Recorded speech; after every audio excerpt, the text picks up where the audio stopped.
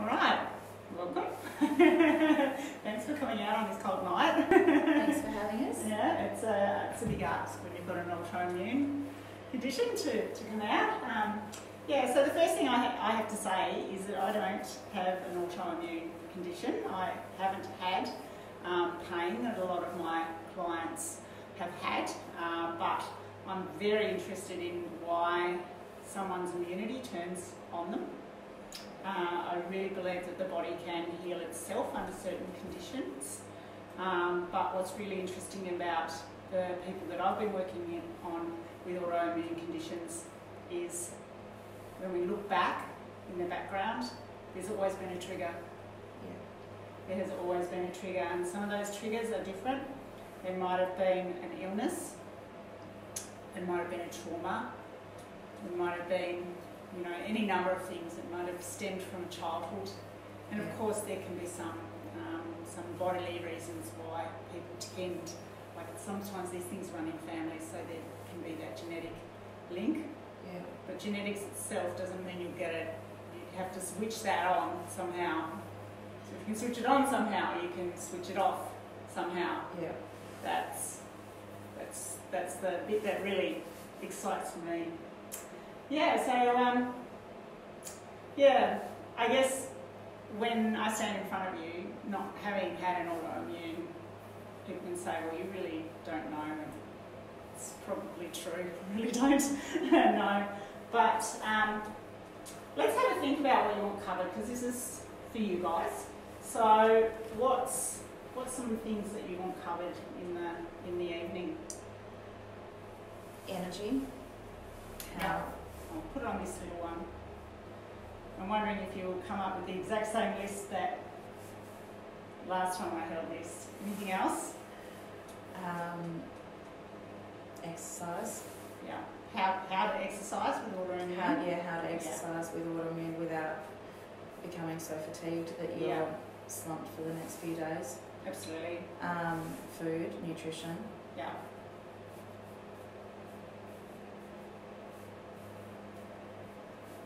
And how to deal with the stress of it. Yeah.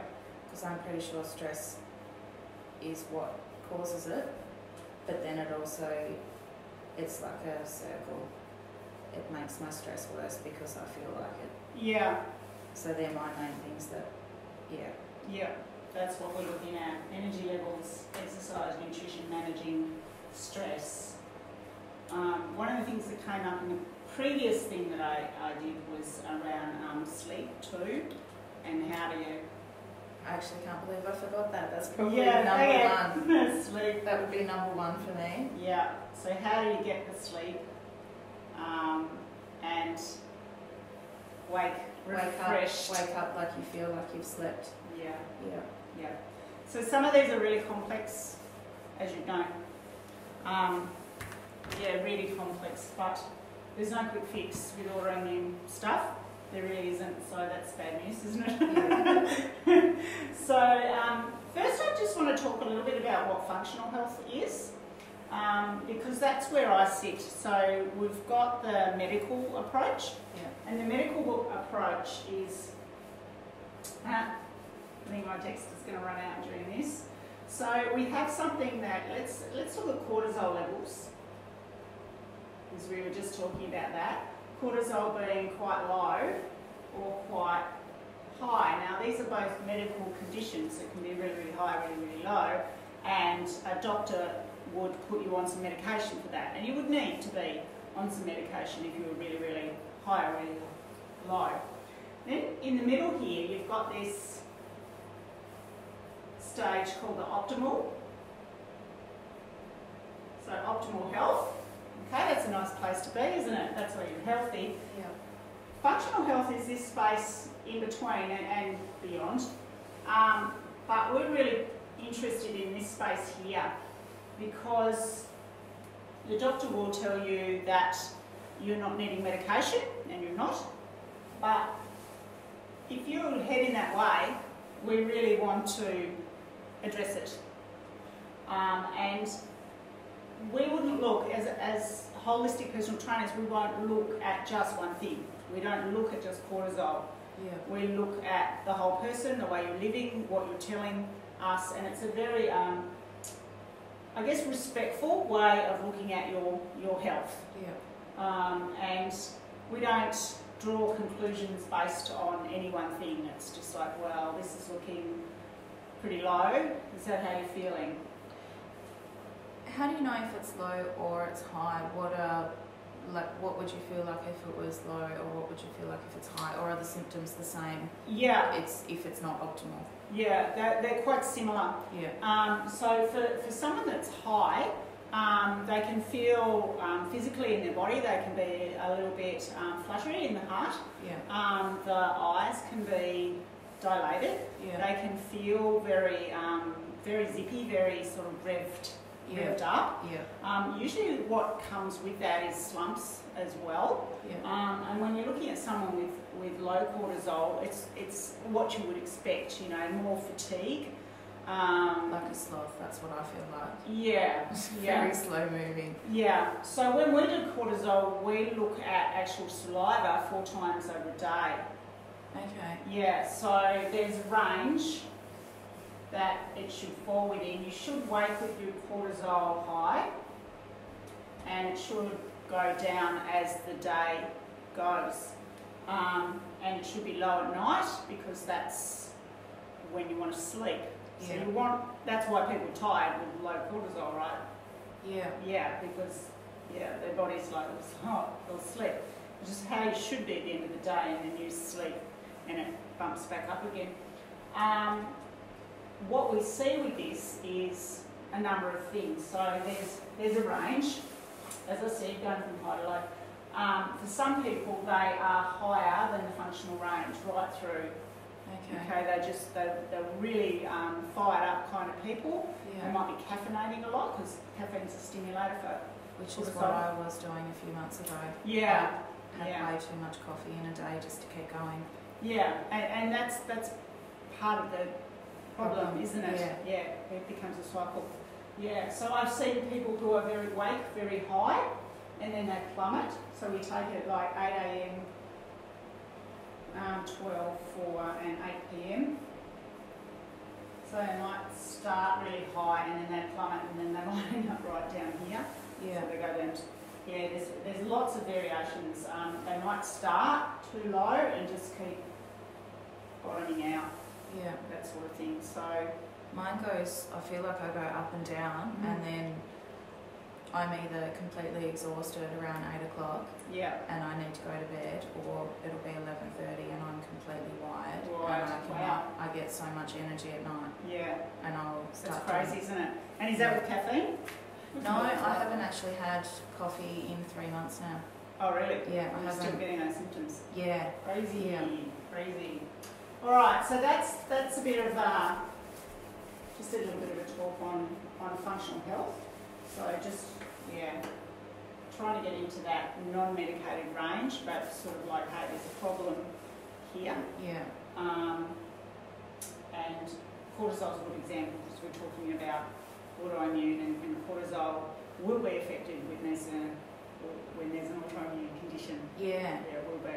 Yeah, which is what I've come to the conclusion in the last few weeks, that it's adrenal fatigue that I'm on the verge of, and cortisol. Yeah. But so this idea of adrenal fatigue, it's a very common way of describing being very tired all the time. Yeah. There's a thing called the HPA axis. So hypothalamus pituitary adrenal axis, which overarches a lot of the hormone production. Okay. And it's that system has a dysfunction. It's not working. It might be taking hormones from other functions in the body, and cortisol is the devil for this, because the body is amazingly good at creating cortisol. So what it will do is, when you start running out of it in your, over a year or something, when you've been under the pump for so long, which describes people who have had children and not enough sleep and not working, and all these combinations of issues that come up. Yeah, so that the cortisol is sought out from another part of the body, sex hormones. Yeah. So, you know, we were talking about sex hormones. Yeah. Yeah, it will take from the sex hormone system to develop the cortisol. So it's pretty cool because it's got its priorities. And it's good to know that that is actually happening. As awful as it is, it's good to know that get a few answers. That's kind of a healthy response to an unhealthy way. So with food changes, like there is a way to, I don't know, not fully fix it, but you can improve your symptoms. Yeah, definitely. Without medication. Yeah. Okay. Yeah. Yeah. Depending on where you are. So you were telling me about where your thyroid was. You were in a functional concerning range. Yeah. Okay, you're not in an optimal. When you're talking about 3 point anything, 4 point anything, I think over 4 to 5 usually they'll start medicating. Depending on the doctor. It fluctuates all the time, so that's why. It needs to constantly rechecked because if the medication's working, then it's going to drop. Yeah. So that's that. I think I'll stick with my script for a little bit. Yep. So and we'll come back to all the signs and symptoms and issues. But one of the things when I created this, I thought, what do you want to know about the medical profession? And one of them is the more specialised the doctor, the further away they get from being holistic. Yep. So they start, you know, this is a good thing if you have a dysfunction in the body, but I think it's fair to say that for when doctors start delving down into a neurotransmitter pathway or a supplement pathway, they get so focused on that, and they forget the simple things like, are you sleeping well? Are you on your screen at night? You know, these I've actually just bought an alarm clock so I can keep my phone in the kitchen. Yeah, exactly. Yeah, so you're on it. You're doing a good job. I only just did that today. Yeah. But I'll give you an example of this, and I have a client who has a liver issue, and that doctor said to her that food would not improve her liver function.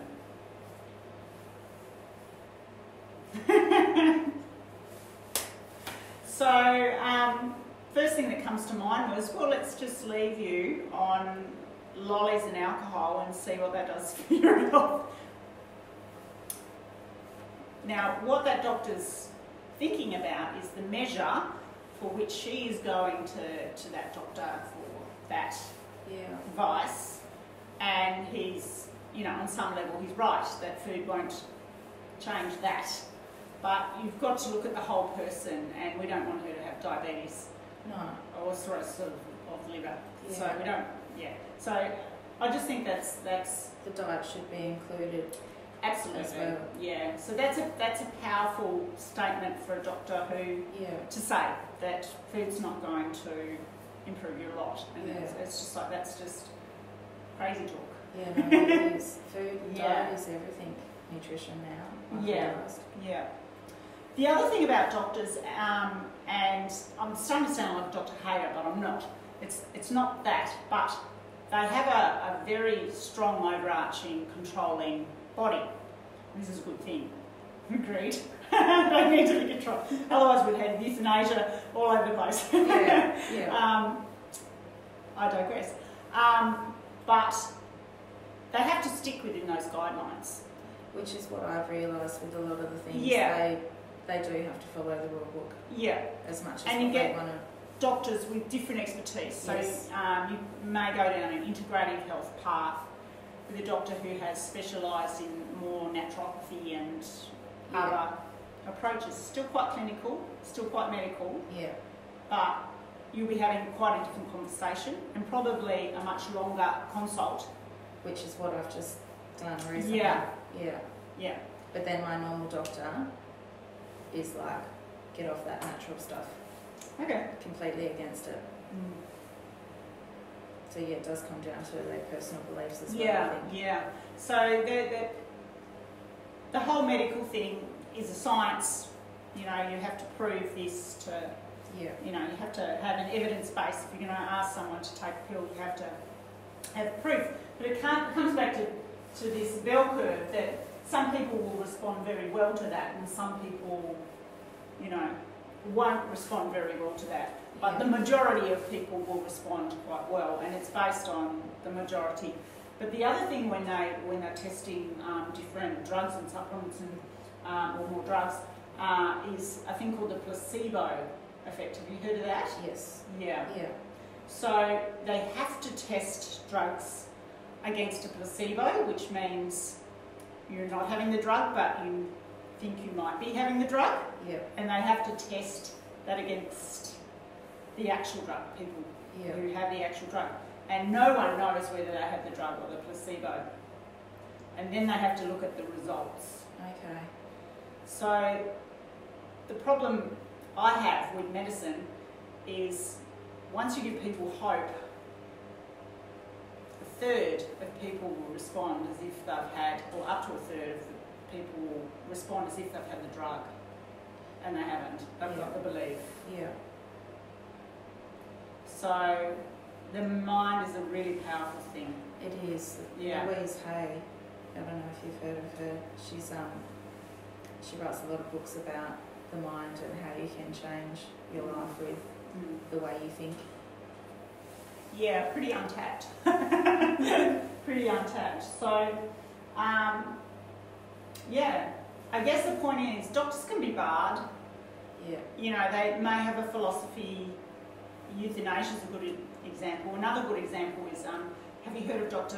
Fecky? I think his name is up in Launceston. Have you heard of him? No. No, he was a surgeon, and he was lopping off body parts for people with diabetes, and he said, change your food! Yay! And he had a big case to answer for. And I'm not sure he was disbarred, but he was certainly smacked very loudly on the wrist for saying such a thing. Sometimes the evidence base hasn't caught up. No.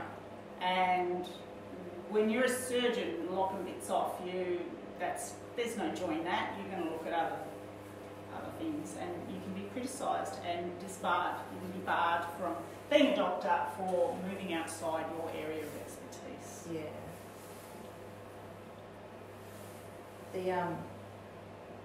If I went on hormone replacement tablets, Yeah. I believe that it wouldn't do a thing unless I controlled the stress and changed my diet. Yeah. Well, it's a place to start, isn't it? Yeah. It'd help, but I think it is a whole package, which is why I'm here today, because it is a whole package. It's not just what the doctors can give you, it's everything. Yeah. Before we start medicating, let's look at some lifestyle things that are simple. Yeah. Probably not as simple as popping a pill, but before we do It'd that, be nice to have the quick fix and just be done with it on my way. But and certainly there's some people who need the tablet. Yeah. No doubt. But let's look at the lifestyle first. Yeah. And see what we can do there. Yeah. Because drugs come with side effects, mostly. Yes. And I have a friend who is so sensitive to medications that she reads it all because she's to know what's coming. That's me. Yeah. So it's not optimal. No. Not the way we want to head. I don't even like taking Panadol unless I need to. Yeah. Yeah, so I guess we need to recognise that doctors are trained in medicine. You know, they're doctors of medicine. And many of them have, great hearts. Like, I love my GP. I think she's amazing. Yeah. But you only get a 15 to 20 minute consult. Yeah. And I couldn't do much in a 15 to 20 minute consult. I think they're fantastic in a lot of things, but I think autoimmune, I think it does. It's needs a longer. complex, It is. in-depth process that needs to be examined. Yeah. Personal trainers, our overarching body is not compulsory. It's not overly strong or authoritative. So while doctors can't sell their services with testimonies, for example, PTs can. Yeah. PTs have it's called a scope. So we have like a guideline of what we can say and what we can do. And nutrition is actually outside that guideline. Really? In terms of diets, like me telling you what you're going to have for breakfast, lunch, tea, that is out of scope. And when you think, you know, there's a lot of PTs selling keto and low carb, and you know, they're out of scope. They just are. So that's a risk for each PT to undertake. Yeah. My philosophy is around the clean eating. Yeah. Because we know that the processing of the food is the problem. Which is what I've just realised in the last few weeks. It's the preservatives. It's all those middle shelves in the supermarkets. Or the many stages something has gone through before it gets to the shelf. That stuff shouldn't be in our bodies. It shouldn't be in our food. Yeah. Or at least minimise. Yeah. I had a client once who said to me, she was very clean eater, and right down to she had a farm, and she would, you know, they would farm their own meat and so on. And she said you can have anything you like as long as you cook it from scratch. And I just put my hand on my hip and I said, that's ridiculous, because half those foods are cooked in a lab. And as soon as I said it, I went, oh, that's right. You can't cook a lot of those things because they are created in a lab. Yeah. So, yeah, it was a bit of a lesson for me. All right. Let's have a little think about what... Take that off now. What is stress? Because when I talk about stress, often other people think of the more obvious things, but I think we can bang up a list here. What's stress? If I say, what are the stresses in your life? Let's jot them down. Oh, where do I start? Well, you said food, yeah? Food, yeah. Yeah. I've always eaten pretty healthy, but I never realised how bad it's healthy and it's healthy. That's exactly right, Yeah. And how much I didn't eat. So yeah, food, sleep. I don't know how to sleep ever since I've had kids. Yeah. I still wake up and go and check them, and even if they're fine, I'll still wake up and just day-to-day stuff like getting ready, getting the kids ready in the morning. So that busy. And that shouldn't stress me, but when I'm really tired and really run down, it is very, very stressful. Yeah. The environment. I think for myself, that's a huge stressor. I don't get away from the busy cars, and I just don't get into nature enough. Pollution, yeah. Especially in winter, like you walk outside or open your door for a second, and it absolutely stinks from all the wood heaters. And Smoke's a big one. Like when we had the bushfires, beginning of the year. That was awful. That was amazing how I could see that impacting on my clients who live over here. Yeah. The fires are over, you know, I mean, it's affecting us all. Yeah. But the levels of fatigue in my clients during that smoky time was amazing. Even you know, mentally, the stress from being like feeling claustrophobic, seeing the bridge start to disappear. Yeah. that was all really new to me. I've never experienced that. Yeah. So, have we got some other things to put on that list? Oh, look. Weight, because I've got autoimmune, so weight is a big stress for me. Yeah. So I find it very hard. So I'm going to just divvy this up a bit to too light, too heavy. Yeah. Because both are an issue, and what I'm really meaning is the lifestyle around dieting. Yeah. Which I find mostly with people with autoimmune, they're on the heavy side, not the light side, despite dieting.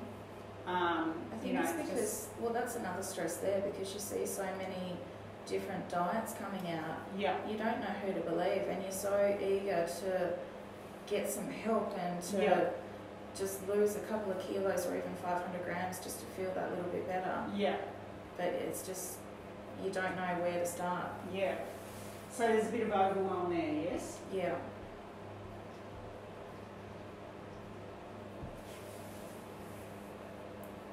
Some other things you've mentioned.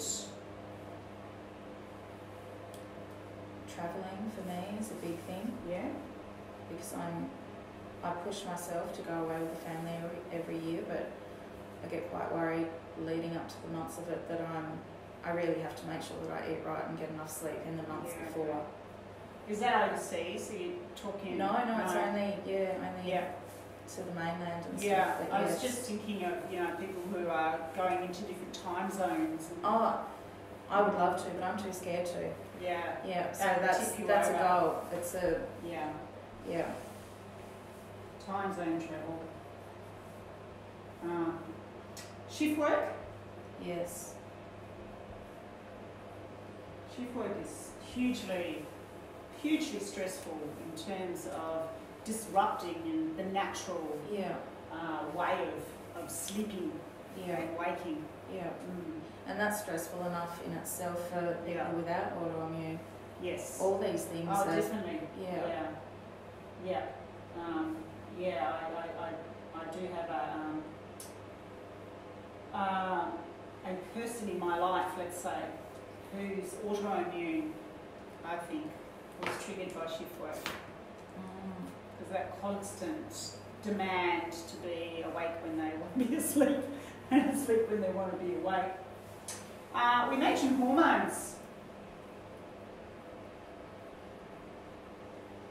So, and I'm not talking, normal happy hormones. I'm talking about hormones that have got out of whack for one reason or another, whether that's endometriosis or birthing of a child is a hugely stressful event. Yeah.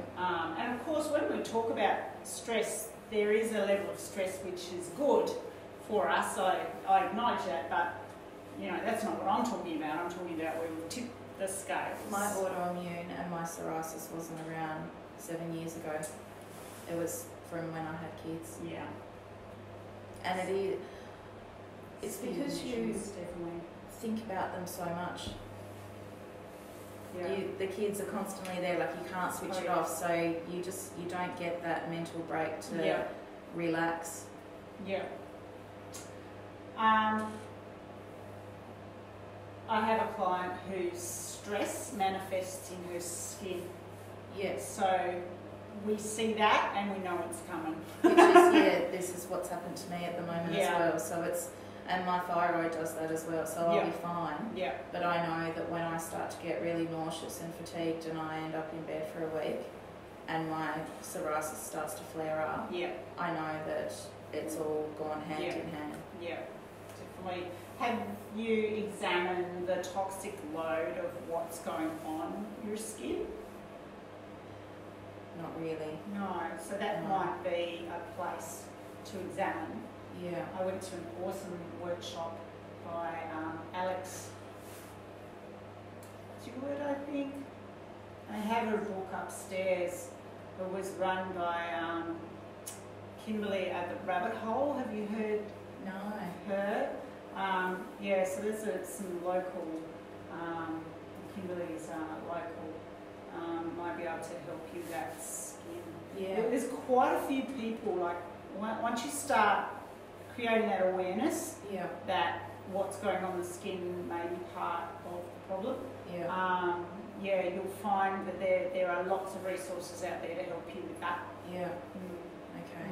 That's why I use the doTERRA stuff, and I've made some body butters Okay. and so on. Oh, there is no going back once you've... I have a lot of friends that use the doTERRA. Yeah. So yeah, buddy up with them. They make their own wipes and stuff. Yeah, exactly. And, Yeah. I would like to get into those. Yeah. Yeah. But you know what?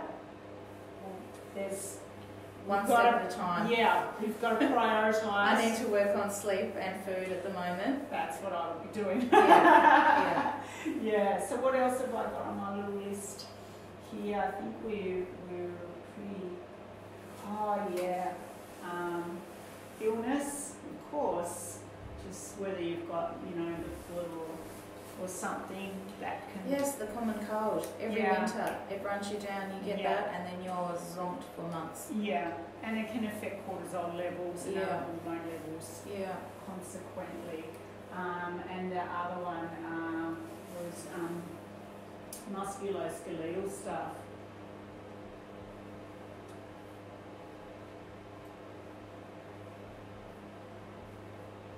So what I mean by that is your perhaps scoliosis,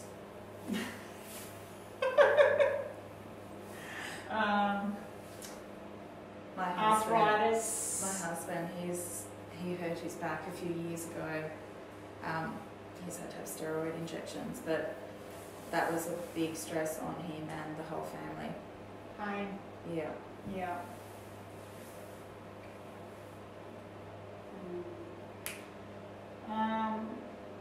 Medications on there? No.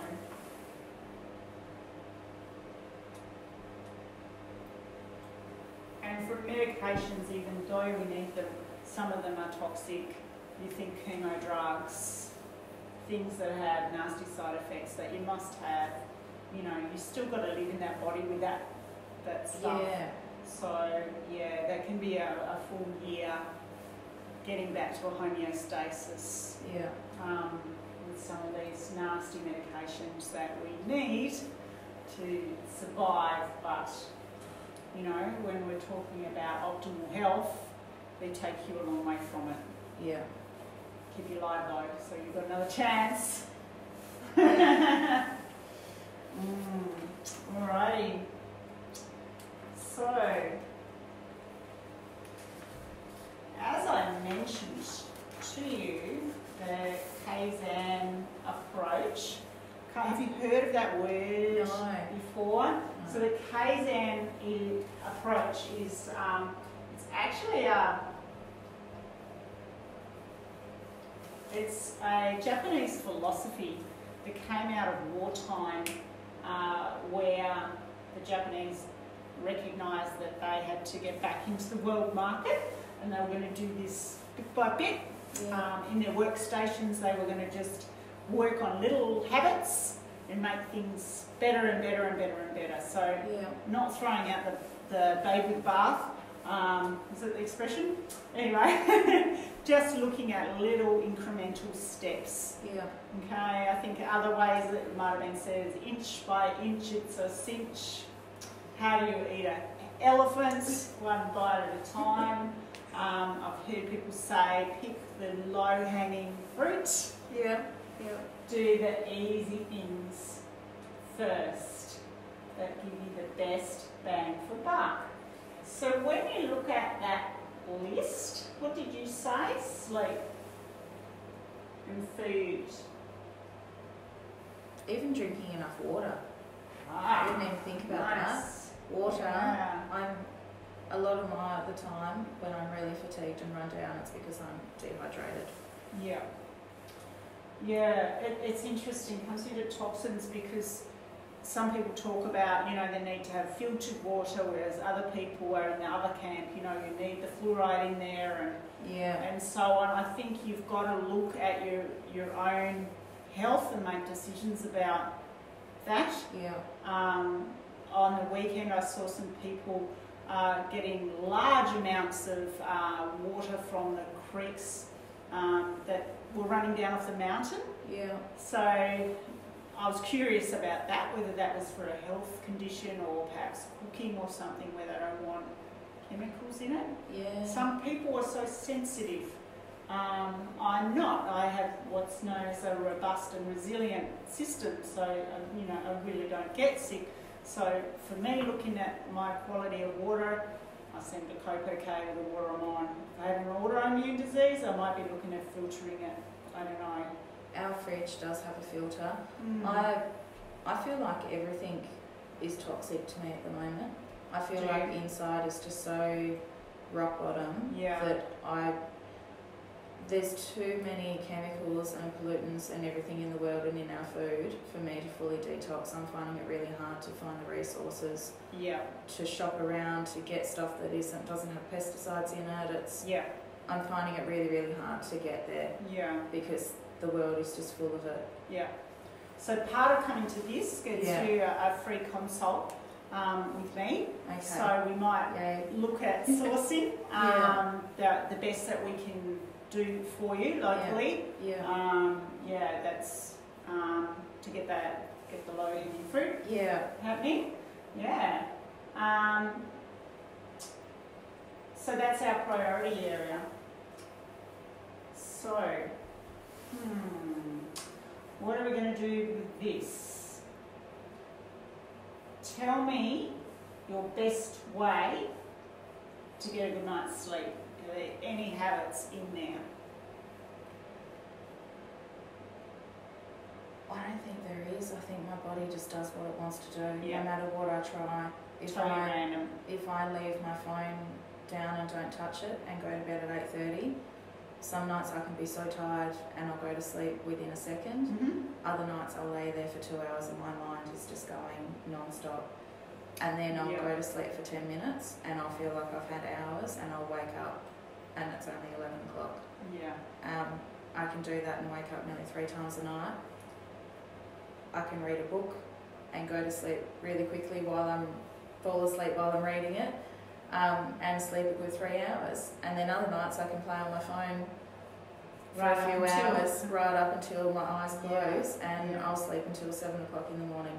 But every morning I wake up, no matter how much sleep I get or how little I get, I wake up and I just feel nauseous instantly because I'm so tired. Okay. So I try and tell my mind, like, you're not tired, wake up, you're okay, it's a good day, but it doesn't work. It sounds like you've got a really good mindset around that. Have you looked into different meditation styles? That is, when I'm really good, I go to yoga. I've got a fantastic yoga teacher in 7 Mile. But when I'm really good, I walk, I go to yoga, I meditate, really just relax and ground myself walking along the beach. And I feel like I go really well for a while there, but then I feel like the autoimmune just takes over. It's like, no, you can't feel this good. And then I just crash. And then it takes me months to get back into it again. So the thing with autoimmune, actually I just thought of another one, because there was a lady who had anxiety. She just had an underlying anxious nature. I get that because I feel so sick. But when I don't feel sick and I'm getting sleep and I can exercise and the anxiety's not there at all. I guess with the autoimmune, and this is the crux of it, folks, in Facebook land. The crux of it is all of these things are stress. So if we can cross off things, if we know we can cross them off, we cross them off. And then we chip away. So it might be while we're having good sleep, we don't focus so much on the other things that we might be able to address. So there's massive amounts of research at the moment going into the brain and meditation and gratitudes and all that, the power of the mind. Yeah. And it's a very exciting area. And it's only recently, like in the last couple of months, that I heard it's useful to meditate in the morning. Okay. So I think a lot of us are using meditation at night to, like, oh, I've had this crazy day. Yeah. And got through the day, and then it's like, right, I'm going to meditate and calm the farm and go off to sleep, and then wonder why their eyes ping open, because for 9 or 10 hours during the day they weren't calm. Yeah. So if we can start the day, when you actually think about it and Yeah. you relax your shoulders and stop clenching your jaw, you realise how tight and strong you are all day. Yeah. A dear friend of mine has this analogy of the buckets, and she says you pick the buckets up and you carry them around all the time. Yeah. And this is, metaphorically kids she's talking about. So you put the buckets down and you stand up and you forgot how good it is to move without the buckets. Yeah. Yeah, so I think the meditation has a role Yeah. to play in I'm that. not to get up early enough. Yeah. I think Yeah. I'm scared to get up an hour earlier because I feel like I would crash. I think it's okay now my kids are at school, but Yeah. like going to work and stuff, it's a scary thought to get up an hour earlier. Cause You've got to watch that you're not yeah, robbing that's, Peter to pay Paul. One of my mentors said to me, she wanted me meditating more because that's when you get into a more creative learning brainwave. Yeah. And she wanted that for me. And I said, I don't have time to meditate for 40 minutes. And she said, I want you to knock off one of your workouts a week. Just take one completely out and do a meditation. Yeah. And I was just like, really? Because I'm a mover. Yeah. But I took her advice, and it was just like, and that's when I started to like, oh my God, I'm actually calmer. Yeah. And then some of these other stresses, these busyness ones, because we could probably expand that. In this day and age, nobody stops. No. We could probably expand that busy one. 50 different ways of all the ways that we're trying to live. And you know what we haven't put on here? We haven't put on like relationship stress or money stress. Yes. We haven't even put those on here. Relationships. We haven't put alcohol on there. And the more things we can put on here and recognise that, actually, I'm drinking, 4 or 5 nights a week. It's only a glass, but people have big glasses these days. Yeah. A bottle. It's a bit more than one. And so, just trying to chip back what we've got there. And that all comes down to being busy as well. Does. And sometimes, you know what, and this is another one of those light bulb moments, sometimes we're too busy and we have to, in some way, stop. Yeah. And good luck with making that decision, but it is a decision when you've got an autoimmune, you've got to pick your... That's the way to get the best life you can, is to really pick and choose what you're going to do. I think you hear it from a lot of people as well. But I think when you're really ready, you know it's exactly what you need to do. Yeah. Like now, I've heard people have said, like, you need to meditate, you need to relax, stop stressing. But because my body, I feel like I've hit the lowest of low with my energy levels, I've got nothing else to lose. Like I'm like, I need to do this. So I'm actually really keen to go home and go to bed and then wake up and meditate. Yeah. Because I sent you meditations, didn't I? Most of those are 10 minutes long. Yes. So, you know, that like, I think when you start meditating, you know, if you can do half an hour meditation, good on you. I couldn't. Yeah. You know, I had to work up to that. Yeah. I had to accept sitting still and being calm. I think meditating as well, for me it's very hard to switch my brain off, and I did learn a while ago that meditating, even if it's not just sitting there, it can be walking along the beats. Yeah. It's finding that calm in any way that you can. Yeah, yeah. And you mentioned, you know, the green time. You know, less screen, more green. Yeah, yeah. I know I must be in a meditative state when I walk my dog. Yeah. Because I listen. It's a very multi-sensory walk. Yeah. You know, I'm listening. I'm watching him.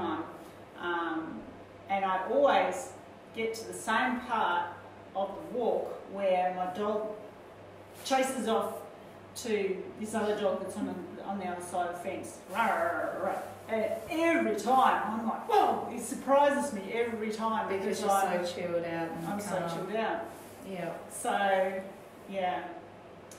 I had a client who, she worked in Moona and she lived in Dodgers. Yeah. And she had early morning shifts. And in a moment I'll talk about it's a long commute. Epigenetic profiles, which is it's another way that you can choose to live. But her profile, and we did her cortisol levels. Her cortisol levels were quite high first thing in the morning because she was getting up, chugging coffee. Yeah. And quick, get up, out, and get off to work.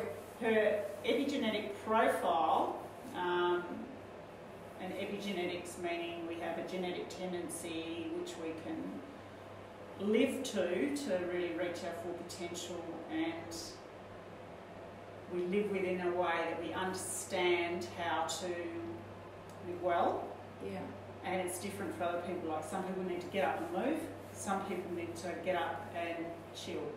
Yeah. She was in that chill, but she had to get up and move because that was her job. That's my problem, because I have to get up and I'm like, quick, have breaking, let's get dressed, get shoes on, let's go. Yeah, exactly. And I just want to sit there with my chamomile tea for 5 minutes, but I don't even get to even think. Yeah, not going to happen. Yeah. Yeah. So we examined that, but with her, what we did was we looked at all the other toxins. She had some musculoskeletal stuff happening. She put on 20-30 kilos, so got on clean eating, which without her really trying that hard, she was dropping kilos. Yeah. So she started losing weight. We were sorting out her musculoskeletal stuff. She'd had 2 back surgeries. Okay. And there was a third thing. How did you help with that? Was that just like stretching and exercising and? Yeah, just that's what personal trainers should do. Yeah. But just getting her training bang on and really understanding what had gone on in because the I back. go to a chiropractor when it gets really bad. Yeah. But I was just wondering. I think she was going to chiro, or I can't quite. I'm getting my clients mixed up now, I think. But certainly, like I see an osteo, I've got clients that see chiros, and I put the movement on top of the shape. Because I think once you get everything aligned, then you move. Yeah, that's because I don't move after it, so I'm pretty sure it just slowly goes back in. Yeah, probably not that slowly too. So we got a couple of things happening. Yeah. And then she gave up caffeine because she was really buzz. So once we had done that, we had eliminated a couple of stresses, and then she was feeling better when she got up in the morning. Okay. So she was still allowed to have a coffee, but not 3 before she got to work, type of thing. Yeah. So it was just having a look at all the stresses in your life and thinking, all right, let's take out this one, and this one. Yeah. Because we have to keep the sleep the up early one, because that's your job. Yeah. She worked long hours because she was a manager. Yeah. So they were not negotiables.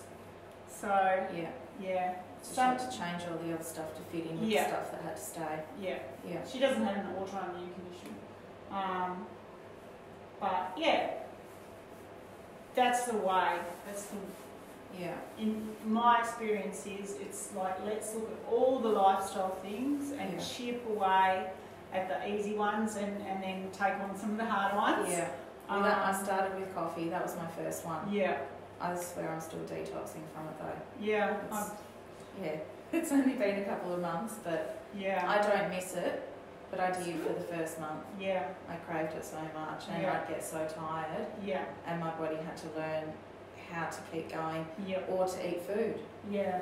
Well, you see, the hormones will go crazy when you're tired. Yeah. They will tell you you're hungry and they'll tell you you're not full. Yeah. As well. They're really, they're a lot more active in terms of telling you you're hungry. Yeah. So you're hungry, you're hungry. And you're thinking, really? I just had all this food. And your hormones that tell you that you're full. Yeah, leptin and ghrelin. Yeah. So the leptin will be quite sluggish to kick in. That's the one that tells you you're full. Yeah. So there's often you're up against so much without good sleep. Yeah. There's a lot of hormonal chaos. Yeah. Yeah. So what I thought we might do is do some movement. Okay. Which this is called working in instead of working out. Yeah. And the value is that you're addressing a number of things. So sometimes with my clients, like you can see weights all over the place. They might not do weights, we might do working in because they're tired. Yeah. So like when they come through the door, they tell me exactly how they are and we rate their sleep, their food, their movement, the energy they've got, their hydration, their stress levels and injuries. I love that. So that's really good. Yeah. So immediately I know she's tired and she's going to be flat because she hasn't drunk enough, but otherwise she's not too bad. She's got low stress. That is so good because that's what puts me off going, nothing against a lot of PTs, but that's what puts me off going to a lot of places because the other thing, I've got adhesions from 2 cesareans. Yeah. And I can't do a plank. Yeah. Because it tears. Yeah. And they just get you in there and just push you to go and yeah. It's not always what you need. No, it literally nearly kills you. It's, and it's not being lazy, it's just physically your body just can't do that. Yeah. Yeah. So I think that's fantastic that you take notice of all that. Well, I've got your little handout here. Thank you. So you can look at some of these. But the first one is... Someone likes the bucket analogy. Oh, really? It's probably my friend who says it. All right, so standing up. So this is called a lymphatic wake-up. So your lymphatic being your glands, where a lot of your immunity is. Okay. What's the word? Generating from, I guess. So I do this with my top off because it makes a nice slapping noise. So basically we're going to tap 6 times here, 6 times, 6 times, 6 times, 6 times, 6 times, then the other arm, then the inside the arms. Okay. Then from the ankles, shins, 1, 2, 3, 4, 5, and then behind the knees. Okay. Alright, so we'll do it real quick. You ready? 1, 2, 3, 4, 5, 6. 1, 2, 3, 4, 5, 6. 1, 2, 3, 4, 5, 6.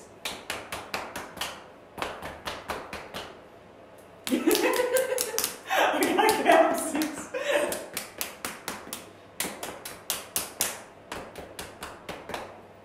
It actually feels really good.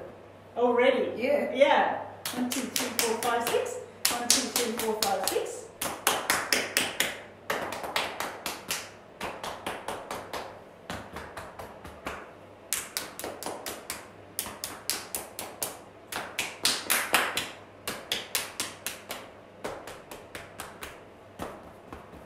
Now down. 1, 2, 3, 4, 5, 6.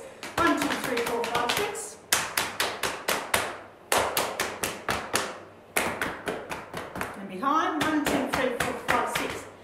already a tingly and kind of, Gets the blood flowing. yeah. Yeah. Yeah, so that was the one that my client today said that she does regularly now because it just really makes her feel good and vibrant and so on. Yeah, no, it does. Yeah, so I like that's that. a movement that you can do first thing. All right, so we're going to do some breathing. Okay, so bringing the arms up. Turn the hands and breathe down. So the use of breath, we want the breath to inhale as much as it does exhale, or the other way around. Okay. Exhale as long and slow as the inhale. Okay. Yeah, so breathing in. Turn the hands, exhale. Breathing in. Exhale. One more, breathe in.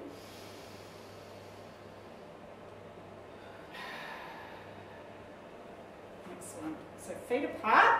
I'm going to come down and pull up. Up to here, turn the hands out and down. It's kind of a bit like Tai Chi, isn't it? Yeah. Breathe in.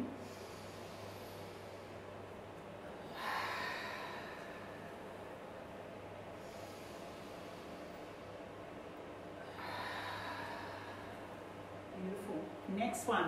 Now, I do this a lot with my clients who've got issues with their backs. Yeah. So they might have disc problems, or they might just do an exercise and just feel a little bit tight. So it's just one client calls these the monkeys. So we just flip around. Little kids standing in a line. Yeah, exactly. So we're going to add breath to that. So we're going to breathe in and exhale. And breathe in and exhale. You can tell I haven't moved for a while. It's hurting my ankle, which is probably the Thanks for that. So that's just 3 little working in things. There's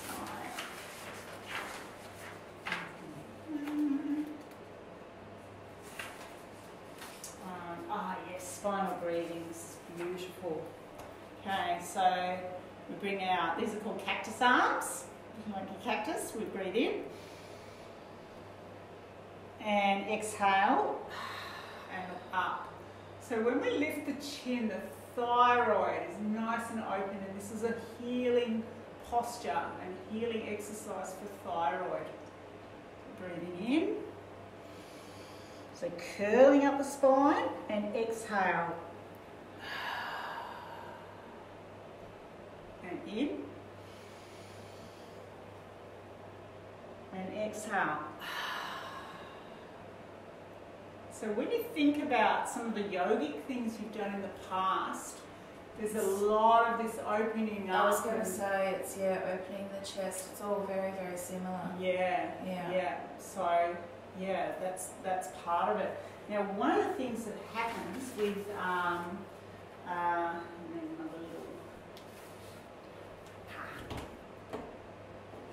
with our energy, with our stress, is we get stressed and we get calm, and we get stressed and we get calm, and as long as we get as low as we get as high, it's okay. We should be all right. But what really happens these days is we get up, we don't really come down so far. Yeah.